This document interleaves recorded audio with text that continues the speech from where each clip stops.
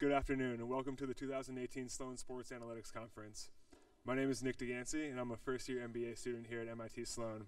It's my pleasure today to introduce our panel, Major League Data on the Pitch, the Evolution of Analytics in MLS. Our panelists today are Devin Pooler, Senior Manager of Analytics for Toronto FC, Ravi Remaneni, Director of Soccer Analytics for the Seattle Sounders, Luke Bourne, former Head of Analytics for Roma and current VP of Strategy and Analytics for the Sacramento Kings, and Jeff Agus, SVP of Competition for MLS.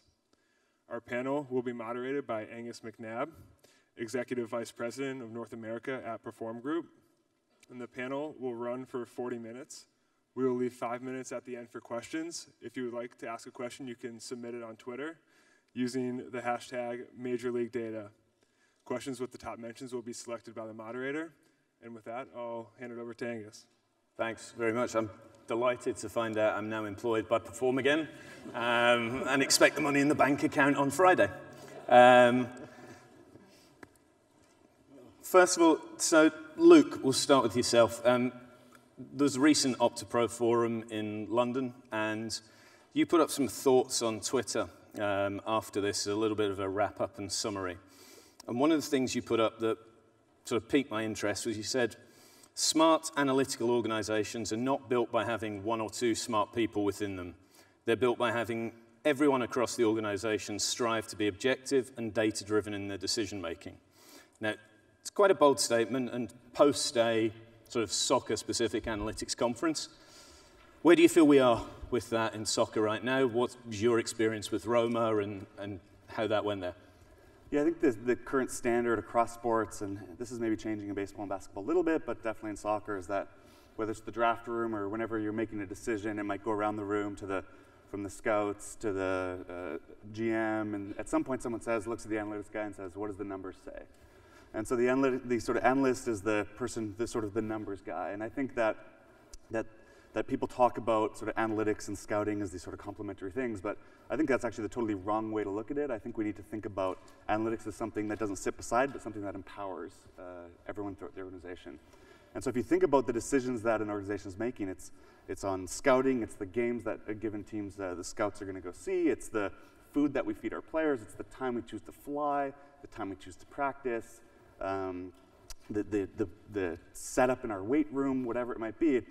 In my mind, it makes sense that all of those areas be driven by information and ultimately be data informed. And the truth is, the data doesn't discriminate, right? The data just wants to be used and loved by everyone. Perfect. And Jeff, obviously slightly different than on the club side, sitting in cross-position responsibility with the league, with competition. I've worked at MLS for a number of years, been fortunate to do so, and you clearly are an analytics-driven organization. Who are the other people, as you say, the smart people in the room that are making these discussions and these decisions, and how does analytics play a role day to day for you guys? Yeah, we try to make as many evidence-based decisions as we can. I agree with Luke that the data is the foundation of where we drive decision making, but it has to be contextual. It has to be delivered in a way that's relevant.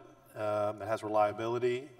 We look at data in different areas, from youth development to the quality of our product to recruitment strategy with our teams. And so data is a huge component of how we look at making decisions, strategic decisions for the good of the company and the organization. And on the sort of the product quality and the benchmarking side, so when you're doing that, you're looking at MLS in relation to just inward with themselves and discussion with the teams, or what's the sort of side of that you're doing, evaluating yourself in a global marketplace, which is probably different to other US sports? Yeah, it's always difficult to compare leagues against one another, but we look at different areas of our business in terms of on-field product quality and try to understand what the gaps are between the best leagues in the world. As a data point that has a lot of data points underneath it, just goals per game as an example. Last year we had the highest goals per game of the top leagues in the world, including Liga MX. I don't think that makes us the best league in the world, but it tells you something about goal scoring, tells you about who we have may tell you about who we don't have on the defensive end, but over a 5-year period, I think we are second only to the Bundesliga in terms of goals per game. So as an entertainment value, you can then go to market and talk about that piece of it. But that's only one data point in a number of different data points that you have to look at in terms of that gap between Major League Soccer and the top leagues in the world. The vision of MLS is to be one of the top leagues around the world. Dev, we obviously worked together at Opta, and then you went north to Toronto. I think you last spoke on a soccer panel here in 2016, and you said that at that moment you didn't think you could put a Sloan research paper in front of one of your coaching staff.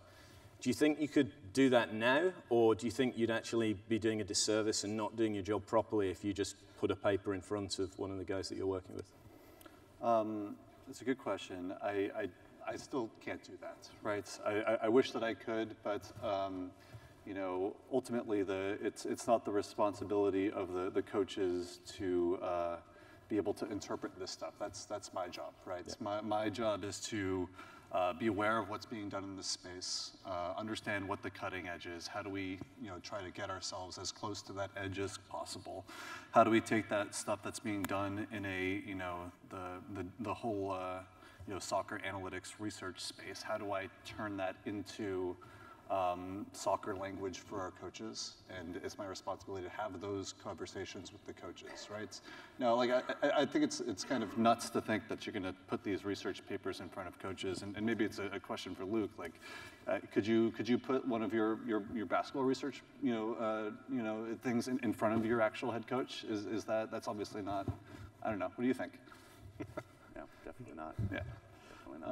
But yeah, I mean, it's you know, and I'm sure Ravi has got a similar experience here too. Like, it's our responsibility to synthesize, right? And we're translators. We're operating somewhere between the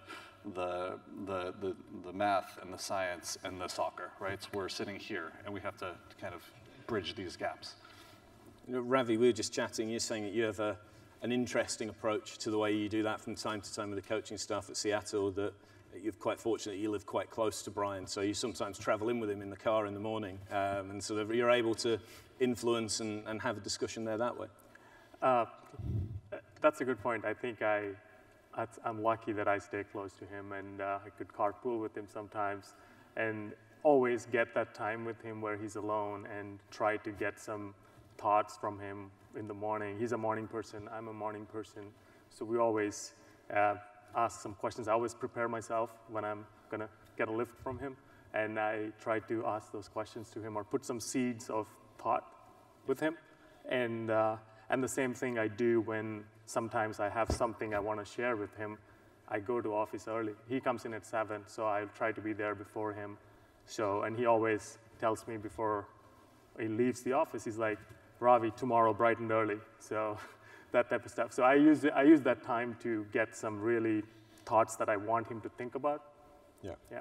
And how generally, I think yourself and Devon, one of the things that you've certainly got as an advantage is there's been certainly some continuity and not dramatic amount of change. And obviously you had a change in head coach in Seattle, but Brian's been there for a long time. So how has that helped you guys, and how has your role really evolved since you were last on a panel in 2015 and just generally from pre-season when you left Microsoft in 2012 to now? That's a good segue to see what has happened in the last. This is my 6th season, and the first time I joined the Sounders in the preseason of 2013, all we had was a few Excel spreadsheets. There was no computer. They sent me, okay, there's a few sheets of data from training and some survey data from wellness surveys. And from there, now we have an analytics platform for the sports science as well as for the recruitment and scouting. And the sports science thing is pretty much in steady state where it creates all the training load monitoring reports and stuff, and the sports science team runs with it right now, and I spend a lot more time on the recruitment side. And I think the big thing that has changed is when I joined, there was not a good way to incorporate data into decision making. There was data, we knew that, and there was not a good way to how do we incorporate all the information we know in a way that we can take up well-informed decision. I think right now there is a lot more structures and instruments there that I can get all the data required to make a decision. And I think that's what we pride in ourselves in, is that we'll try to use all the information available, whether it's perfect or imperfect. In some cases, we may not have perfect information. In some cases, we do. And we try to incorporate whatever is available, whether it's numbers and data, or whether it's video, or whether it's a person having personal experience with the players of in his previous club.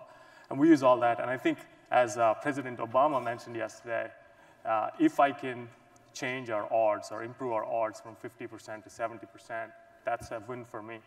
Yeah. I would always go for that. And Dev, yourself, what does your week look like then as an MLS analyst? So I sit between both kind of like organizationally and physically in the office, between kind of our scouting departments, our video departments, our AGM and GM offices, right? So it's a pretty close knit area, and when I talk about like what does the analytics department look like, you frequently get a question like how big is the analytics department, and something that Luke said the other day was like it's really hard to count, right? It's unclear kind of how you count people. Does people that are writing SQL queries count as a part of your department? I don't know, right? Does your video guy who's running some basic scripts count as an analytics guy? I don't know, but this is kind of growing, and kind of where we sit is I'm working on different projects with our opposition analysts on a Monday, Tuesday type of thing, and that sort of report gets compiled and sent off to the coaches kind of by Wednesday. And by Wednesday or Thursday, I'm getting questions back from them on certain parts of those scouting reports and things like that. And then, once we get down to Thursday, Friday, even though we're playing the next day, like there's very little I'm going to be able to do at that point. So that's actually kind of when I'm working on other projects, like with our, recruitment guys, depending on kind of where we are in our recruitment cycle and things like that. Also depends on what time of the year we are too. Or obviously my schedule is much different in season to out of season as well. Yeah. So, it's a quickly, there's quite a lot of stuff going on a weekly basis. And you said that you're physically located between GM and coaching staff. Luke, you had the experience of working remotely in your role with Roma. And what was that like, just generally sort of being a little bit more distant from the training ground and the direct influence? And is it a regret that you weren't sort of physically based in the location, able to do more? Is it an advantage, that distance, in sometimes as well, or? I think it goes both ways. I think the immediate knee-jerk reaction is to say, yeah, it probably would have been more effective had I been on site. But as I think about it, I was really fortunate at Roma to have some really smart people and really people that wanted to be objective in the way they made decisions. And that's on the scouting side, Alex Zecca and Francesco Vallone, but also performance guys, Darcy Norman and Ed Lippy. Everyone wanted to use this stuff, so I didn't need to be the data oracle, and this sort of relates to what I was saying earlier. Really, I was sort of helping them interpret how to use this data, and then sort of, what I said before, sort of empowering them to do their jobs with this. So I didn't need to necessarily be the guy next door to them where they would sort of knock and say, hey, how do we do this? Because we'd already talked about this, and I had built tools for them that they could answer these kind of questions on their own. Yeah. Jeff, you've held the role of technical director with the Red Bulls before you went league side, probably in a time where the actual availability of data was nowhere near what it is now with the league and things there. If you to have your time over again, what would your approach be in the club space analytics, and where would you even have your analytics guy, if you have one, reporting to? Well, that's a broad question, but I think the analytics are what drives a lot of the decisions from the general manager's position in terms of everything from hiring your coach, recruiting, advanced scouting, sports sciences, how you keep players healthy. So it's sort of the foundation that lives under all of the different disciplines that come under the soccer operations piece of a club, and how you use it, who's using it, what way they're using it, I think can make a difference, especially in a league like MLS where there's so much competitive balance that just a goal or a different player that you bring in or a draft pick that you may pick could mean the difference between a playoff and then a championship. So it's, I think, a huge driver of decision making, along with subjective analysis that you bring in on top of that. And well, at this point, a couple of people have thrown questions to me, so very similar vein like that now. I think Sarah Rudd sent me a question earlier on and said that, and we'll go just down the line, if you had an extra 100 grand to spend in your budget, would you be spending it on better and more data, or would you be hiring more people at this point? So Dev, we'll start with you. Do I have to go first? Yeah. It's a great question, right? And it is a real question that we're kind of facing on a regular basis, right? You know, we want to grow these analytics departments because, you know, obviously, and I'm sure Ravi's probably got a similar situation where, you know, there's a very limited bandwidth, right? You know, we don't have the best data in the world, but we do have a lot of other, you know, of data as well that is taking up all of my time, right? And there is a lot more stuff that I could do with the, you know, kind of existing stuff that we have that I think, you know, can still make large differences. There's plenty of, you know, kind of low-hanging fruit that we still have to pluck, right? But at the same time, we also want to stay on the cutting edge, right? We need to know what's out there. We need to be reading research papers like Luke's and seeing how that applies in soccer, right? And obviously, you know, we have to kind of balance those things, right? Hopefully, you know, the question isn't, you know, one or the other. Hopefully, it's both. And I think if you're a good enough analytics department, you probably have the opportunity to grow in both of those regards. But also, you know, we're also not the richest league in the entire world. Every team has budgetary constraints, right? But I also think that represents opportunity, right? You know, the players are the ones on the salary cap. The analytics departments aren't, right? These are places where you can make large investments that can make large differences, the ways that you can set yourself apart from other teams. And I think are relatively cheap ways to do it. So yeah, it's a debate that's happening all the time. So what are you doing though? What are you doing? You spend it on data or people? Go on. Half and half. Right, okay. Yeah. So you've got half a person, part-timer, and a bit more data. Great. Ravi? I'll take a little different tack here. I think if I'm there, or assuming there is an analyst, because it's always chicken and egg. If you're starting from zero, obviously you need an analyst, not the data. So if you have an analyst, and I would, if the data is much better than what I already have, I would probably go get more data, because I think that's where the power is. And I will find a way to mine that data. I think that I'll probably prioritize data. He's 50-50. If he's 50-50, I'll probably say I'll go 75 or 80% with data. Yeah. So you get an intern then. So you've got an intern. Can't say that with students here. Luke. Yeah, I think conditioned on the sort of base state between the two being the same. If I think about basketball relative to soccer, we in basketball are just drowning in data. There's so much data, and even when tracking data came in, most of the teams just said, okay, we're going to collect this. We don't know what to do with it. It's too big. We don't have the scales to deal with it, et cetera. So in basketball, without a doubt, the answer I would have is people over data, because we're drowning in it. But I think in soccer, it's probably the other way around, that the baseline level of data, there's a long ways to go. So I would say data in soccer. Jeff, you've got it not necessarily at a club, but at the league in terms of right now. What would I think there's three areas. People, obviously, as Luke said. I think tools, so those people could use it. And the other third, I'd probably put into a high-grossing fund where I could continue to make money and continue to reinvest in those first two. So I'd want some source of revenue to keep driving it. That's very much a league answer right there. And so, well, there's a couple of people mentioning their tracking data, and what do we do? Luke, you've obviously written a research paper that's here on open spaces and looking at space creation in professional soccer. So it's obviously something that gets mentioned on these panels before, is that we don't get into the nuts and bolts of some higher level stuff. So if you could just give us a quick statement on that and what your paper sort of summarizes, and then Ravi, Devon, in terms of where that, of having read it, would apply to MLS and your thoughts on it as well. Yeah, the credit for that paper really belongs with Javier Fernandez from Barcelona. But the paper's pretty easy to summarize. It's using tracking data in the league in particular with Barca. Can we measure how players create space and how they create space as value, but also how they create space for their teammates?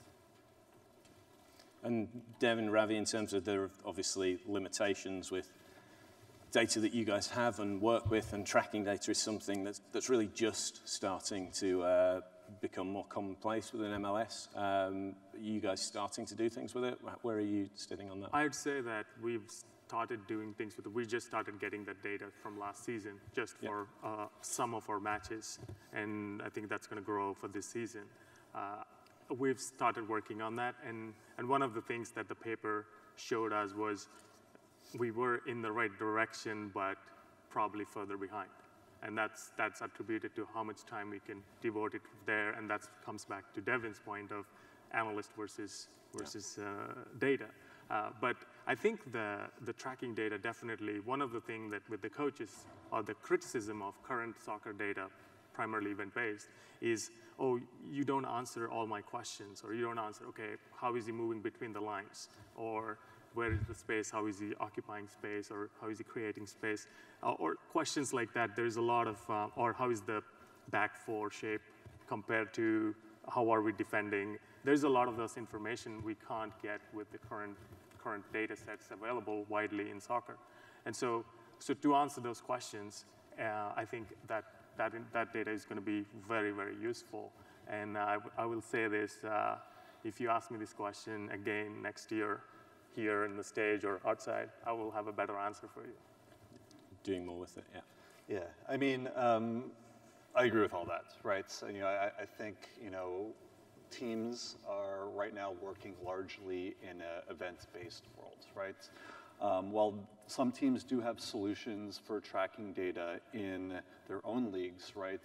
This event-based data is not going to go away for recruitment purposes, right? If I want to scout somewhere in Europe or South America, right?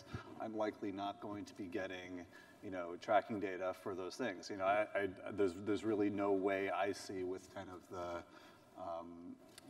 the climate here around data sharing and rights and things like that. I'm not going to be able to do that, right? So there still is a huge question in terms of what more can I do with event data, right? Because, unless you're going to start, doing some really advanced augmentations to it, right? This is what we're going to be working with on the scouting side for a long time, right?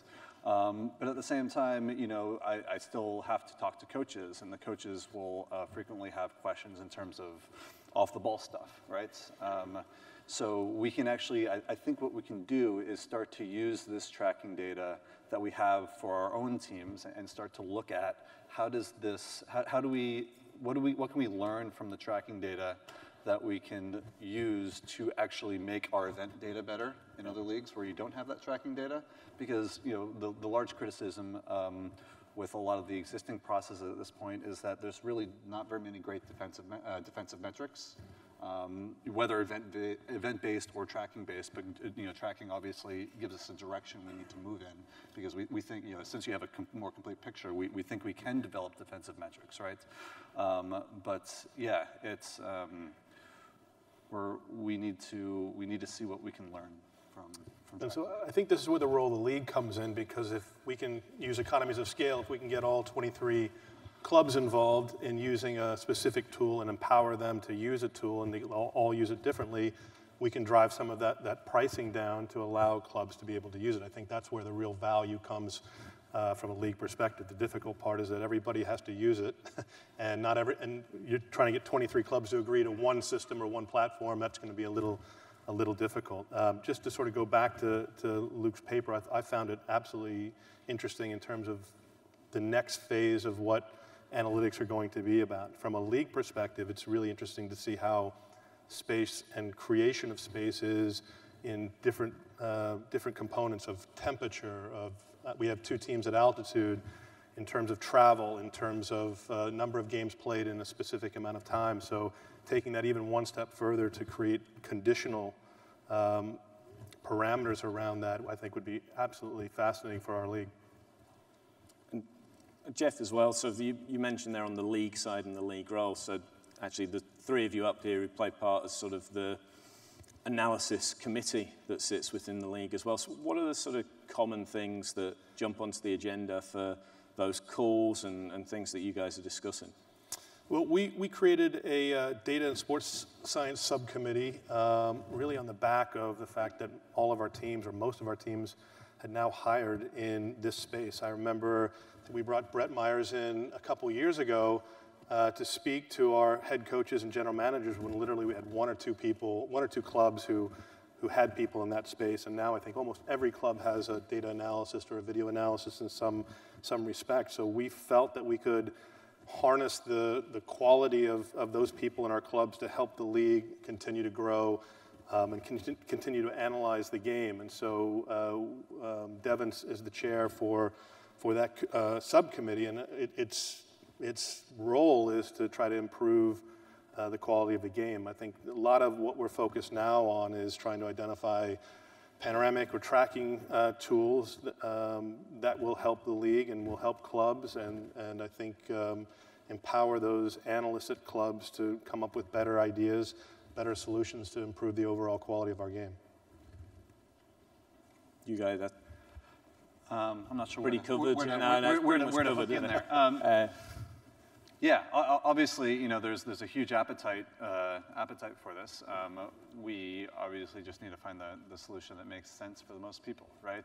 And I think there's an interesting kind of dichotomy too. Is like, we're looking to create our own competitive advantage, right? But we almost need to help other teams to have these kind of solutions so that we can build better things on top of that as well. So, I think that I feel a responsibility, and I'm not sure, Ravi, if you feel a similar responsibility, is that we do need to help other teams to some degree. We need to help bring other teams into the future to do kind of maybe what we're doing, right? Because I think it's worked out fairly well for us the last couple of years. Yes.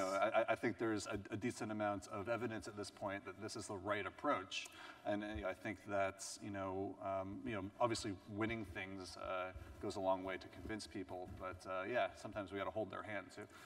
Yeah, I agree. I think with most of what you said, it's just that we need to bring. I mean, there's always the need that there will always be 23 people, and anything won't run at the same pace ever. 23 different people, and it's the same with organizations, and there will be some a little behind, some a little ahead. And I think, as you said, if we use the success as a metric and show that, okay, they are successful doing this, and you mentioned earlier about all of this budget not hitting the cap, so that those are the things that we should probably push harder to get people on board and handhold early on to come up to certain speed. Luke, has basketball lost that sort of collective desire to drive it because everyone now has access? Is it sort of pretty different that you're now all in your little silos and driving competitive advantage? Have you moved beyond like the needs of the collective there? Yeah, MLS is actually in a really unique position. If you think about soccer in Europe, it tends to be very sort of capitalistic. Every team is really on their own, completely isolated. In basketball and American football and baseball tend to have pretty much an entire monopoly on that sport, these leagues have. So for us, in basketball, it's inherently a zero-sum game. If we make everyone smarter, it doesn't raise everyone up together, because there's a sort of, the league already controls the market in some sense. So, whereas MLS, on the other hand, there's multiple competitors around the world. And so it's true probably that if Devin or Ravi shares information with other teams, it makes them better. So you might make the argument that it makes them worse because of the nature of competition. But at the same time, there is a huge market share out there to capitalize. So if they can lift the whole MLS, they can actually create advantage for themselves by sharing information. And I don't know if there's any other league that has that same feature. Yeah, and I think there's a difference. I think NBA has a lot more money too, so it's easier to buy your own solution,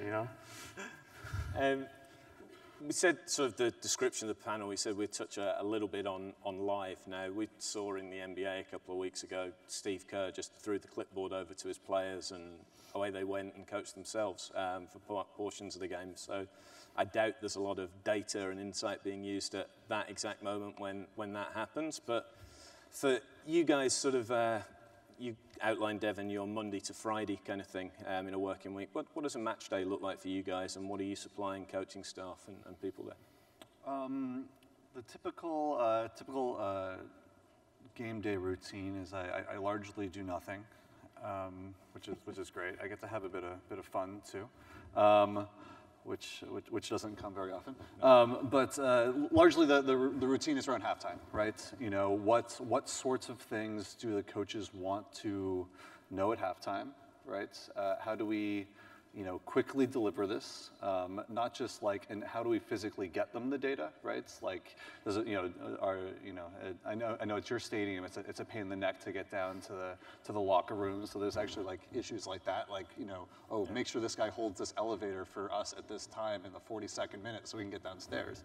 But it's also in terms of designing, you know, visualizations of certain things that the coaches want to see, right? And you know, I've let them kind of drive that process of, you know, what are your ideas?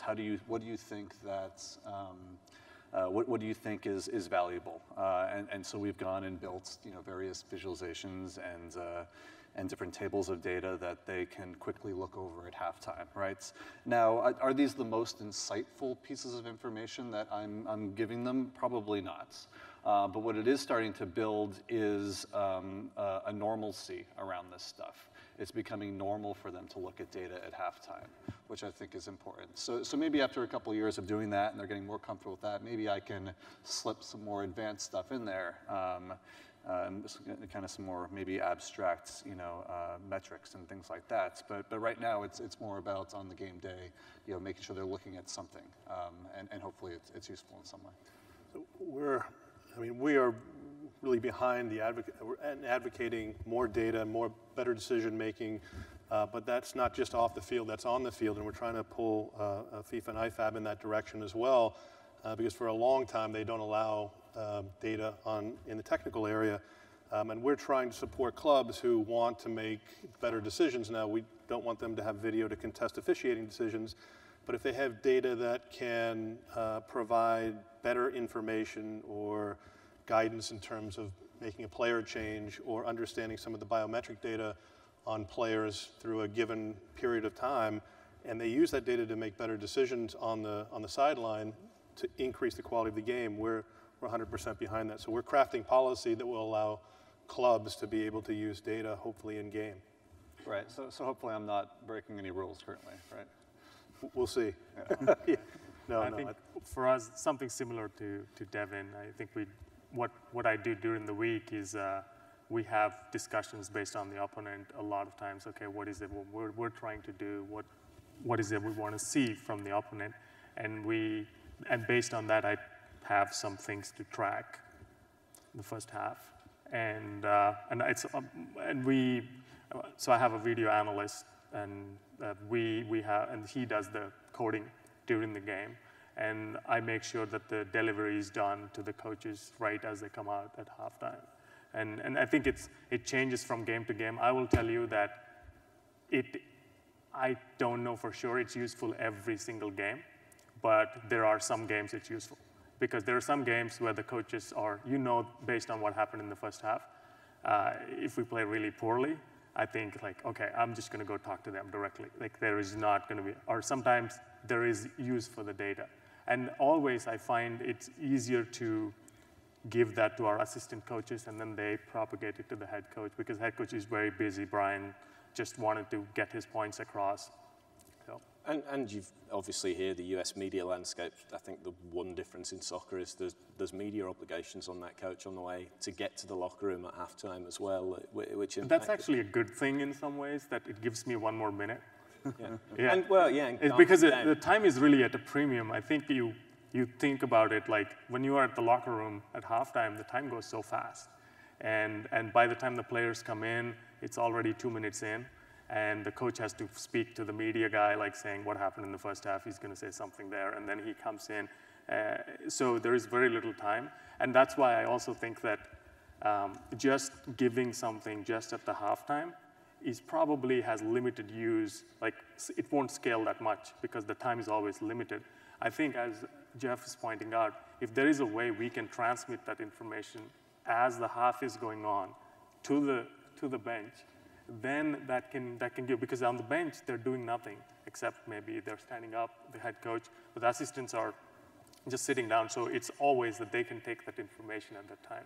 So that is where I think you can scale up more in terms of using data Luke, just very briefly, was that an anomaly in basketball in terms of your experiences, or even relating it back to Roma and the stuff you did there? Were you involved much on match day? Obviously, being remote, it's more difficult. Yeah, it's interesting that you bring up Kerr, because there's this video that circulated probably sometime last year where Steph Curry was on the bench and was a little bit down on himself, and Steve Kerr using the box score to say, hey, look, you haven't scored it at all yet, but look at the plus minus. Like, when you're out there, the team does better, and it shows up, we can see it.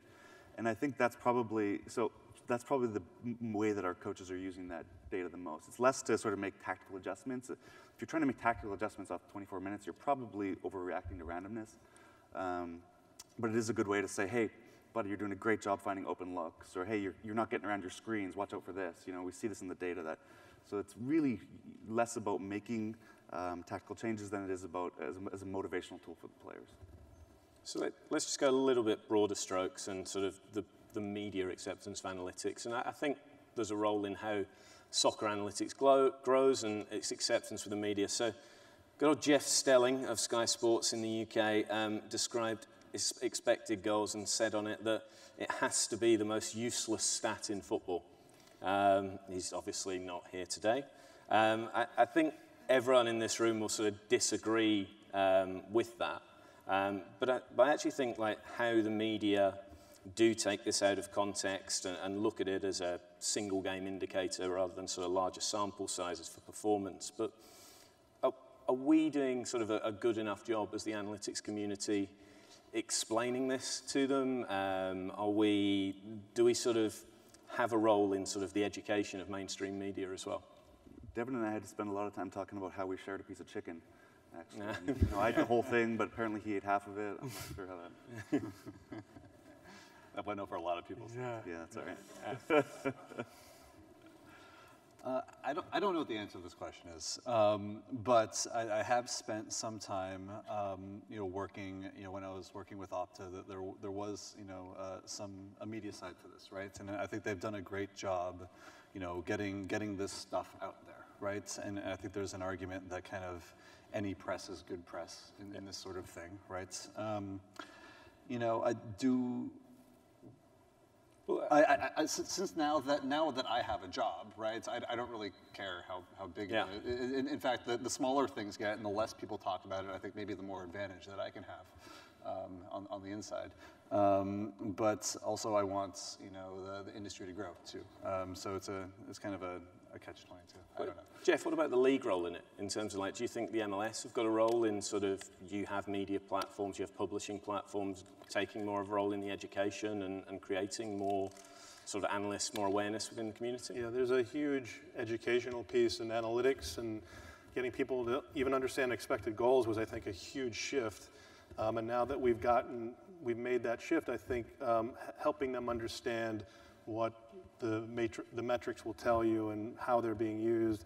You'll typically see your shots on target and possession and even distance run, and I have no idea what they mean together and what they actually mean individually. So I think it's trying to understand what's important, and I think it's different in every game. Some metrics might change in one game versus another, but I think the education piece and getting media to understand it and why it's important and make it digestible so they can understand the rationale behind it and why we want to use it in a particular match or within a particular league is part and parcel to its success. So it's going to take time, but it's going to take a lot of education to get the media to understand it in the way I think that everybody here understands it. Jeff, just quickly before we go on to some questions from people that have been tweeting. So Colorado now have Edna Patel as Director of Player Personnel. SKC hired Megan Cameron as Assistant Director of Player Personnel. And Lucy Rushton's about to start her third season at Atlanta and as Head of Technical Recruitment Analysis. I'm not certain if it's by any great design or anything, but how pleasing is it that MLS are really leading the way with sort of women in front office positions? Very proud of the fact, and it's certainly not enough.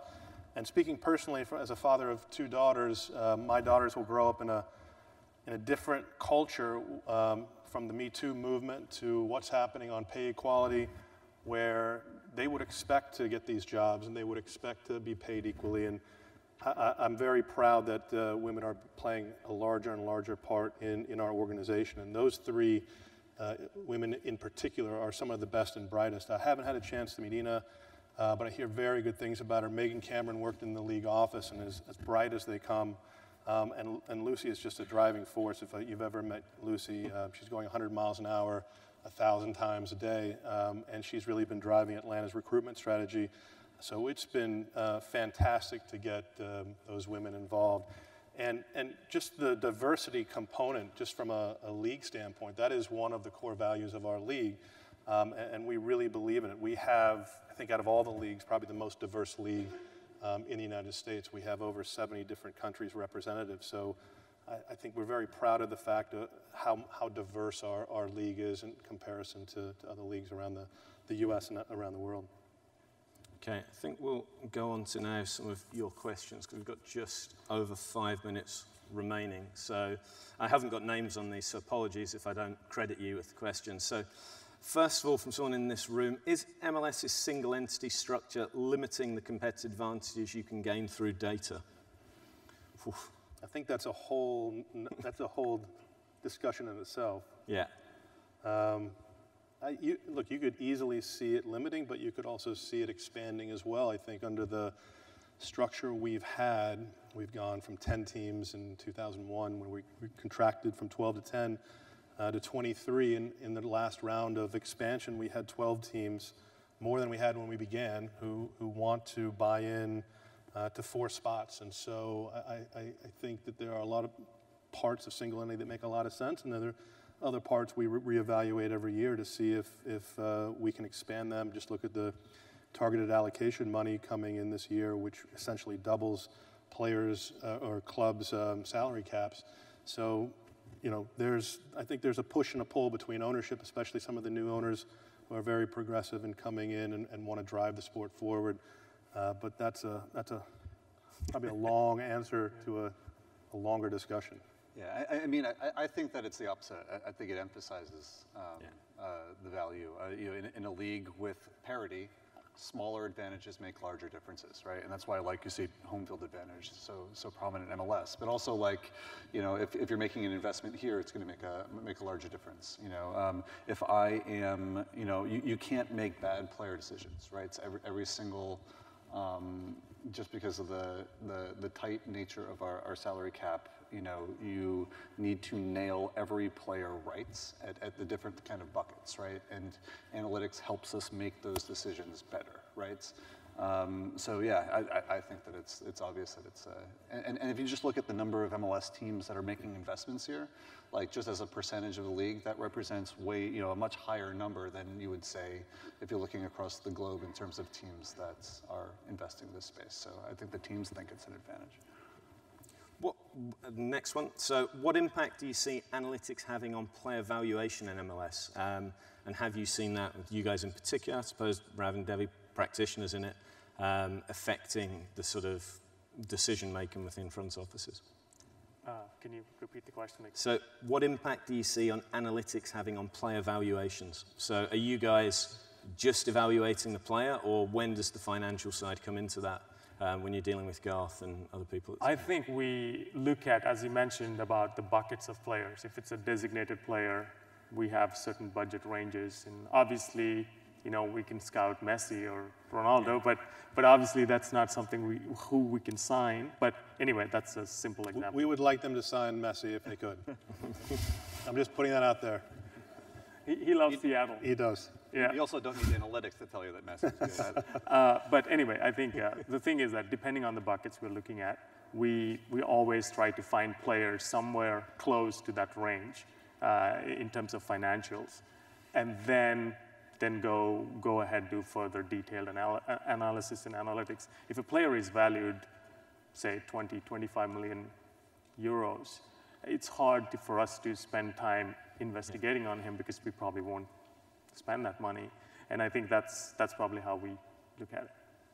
You've looked at things more recently, Devin, in terms of, we're speaking backstage, in terms of some of the trades that you've done recently, sort of looking at the various things that exist within MLS and what is of value to you guys. sort of the TAM for GAM trade that sort of went down and things like that. Is that something that you become involved in when you actually look at it, or are you strictly on the playing side? I would probably not say if I was involved in that. Right, okay. So something, if you can be specific, you guys, so can we get an example of an analytical insight that you've acted on, either in the office or on the pitch? You want to take this one, Robbie? What secrets can you divulge?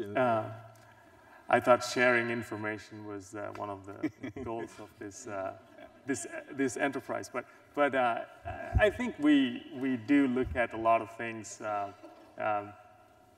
Well, there's a lot of moments of where it's a sort of slow drip of information. Say, if I want to push a metric, or if I think that something's useful, I start pushing it up slowly, like, okay, in every talk I have with the coaches, or in every talk I have sometimes with the players, that this is what you should be doing, show them video, show them, like, okay, if you do this, this will help or increase your chance of doing things.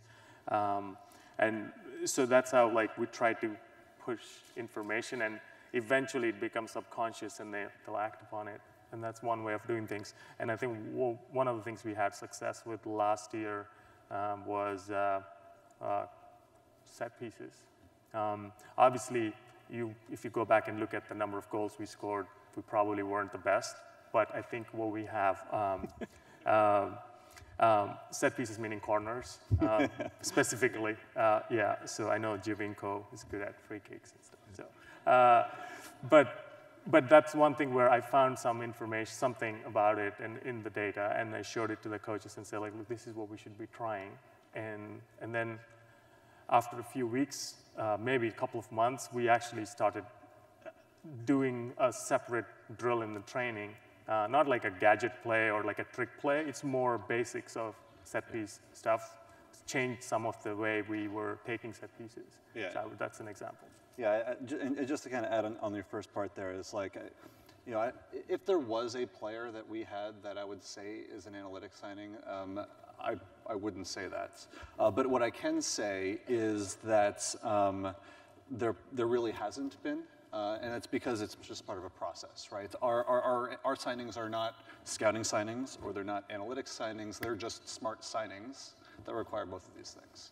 Right, so like if you were to like say, I made a difference on this particular transaction, I did, but it was a very small part, or it was just a piece of the puzzle, and each player represents a much different puzzle, and sometimes you're more involved on some players than you are on others. And that's where I think the imperfect information or data comes into play. There's a lot of times you are dealing with, say, a league from Uruguay or Paraguay. We don't have any information from there, like any detailed information. So you have to use what you have available, send scouts there, watch video, and do things. One of the things I compare or always evaluate myself or my inputs is I have like I think it's called a confusion matrix. It's basically a false positive, false negative, true positive, true negative. Depending on the type of signing, like the bucket, if it's a DP or a TAM or general signing, we have different appetite for risk. If it's a DP, I don't want to be in the false positive, right? Yeah. I would be in false negative. I'm okay. I'm gonna miss a lot of good players. That's fine with me, but I don't want to make a mistake there. But if it's a lower salary player, lower end, I might take a little bit of risk because I know, okay, if this guy clicks at that price, that's a big advantage in a salary cap league. Yeah. So that's how we. I think we're just about in extra time with a little red light flashing at me, but we always seem to finish with, if we're sat here next year, what do we want to see? So what's your hope or, I suppose, wish for the future of soccer analytics for the next 12 months? Just very quickly along the line, and everyone can leave. Another MLS Cup in Toronto between Toronto and Seattle would be really happy for me. Very quickly, between you guys, there was a bet on Twitter for the first MLS Cup. Obviously, it's now 1-1. So is this, if it happens again, finally going to be the playoff for each other's calculator? I think I still owe mine to his. Sure. Right. We'll have so another calculators on the line for next year. But your hope, Ravi, for the next 12 months? I think we mentioned briefly earlier about the tracking data. I hope that we can get tracking data next year in terms of more specific things. And the fact that I already said I would have a better answer about the paper and how we're going to use tracking data. I think to the final thing, I hope we can play it in Seattle this time, because winning away in MLS is pretty hard, and we overachieved already, winning once, 1 out of 2. So, Luke? Yeah, I think it'd be nice. These guys are amazing, but I think it's been the same people on the panel, and that's largely because the teams haven't fully adopted this. And I think in the last year or two, we've seen teams start to make new hires, and I hope that next year there'll be 4 new people sitting here that have just been hired into the MLS, and some of the people that are sitting out there are sitting up here. Perfect. Jeff, for yourself? I agree with everyone here. I think having tracking data is the foundation for providing more information to our clubs. But from the league standpoint, we have, I think we've got a good in-stadium atmosphere. We're averaging almost 22,000 people a game. Obviously, a lot of that's coming from Seattle and Toronto. I think the next impact will have to be on the TV side and driving our TV attendances and our revenue, because that ultimately is where all the other sports are in terms of why they can afford tracking and why they can do a lot of these things, because they have the revenue streams. And so I think that from the league standpoint, it's that continual driving of TV revenue. Perfect. Well, thanks very much to you guys for listening to us, and thanks very much to the panel.